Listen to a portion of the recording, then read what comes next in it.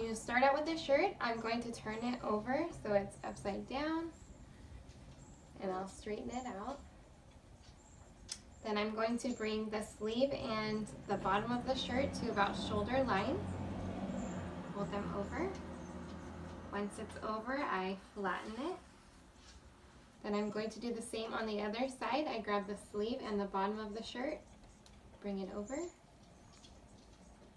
flatten it out. Then I'm going to take the bottom to the top, fold it in half, and you have your folds. If you would like it smaller, we can fold it in half one more time.